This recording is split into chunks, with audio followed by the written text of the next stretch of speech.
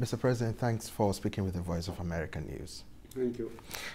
How did your meeting go with President Obama, and were your expectations met?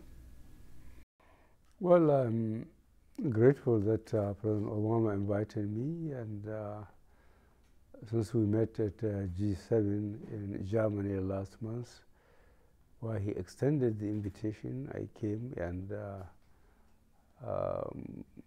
he clearly knows the problems in Nigeria about insecurity in the country, the problem of the economy, unemployment, and the corruption in the country.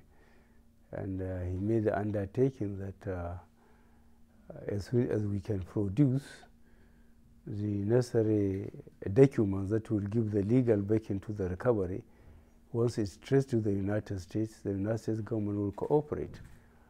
I don't think I can get a better assurance than that. Mr. President, when you came into office, you said the coffers of the Nigerian kitty was empty. How do you intend to recoup monies siphoned out of the country? Because reports say about $150 billion have been siphoned out of the country within the last 10 years.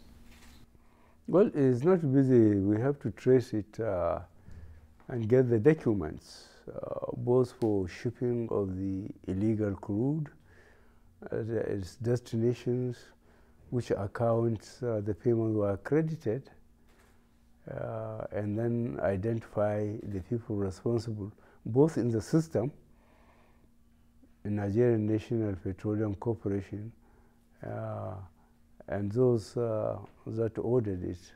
That means the technocrats and the politicians that are responsible for this diversion.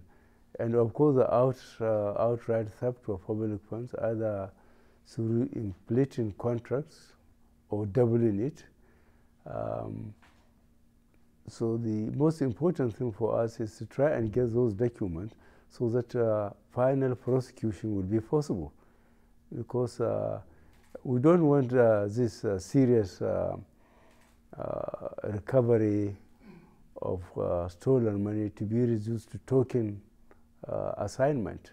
We have to get the documents, we have to identify the persons, and we then start the process of prosecution.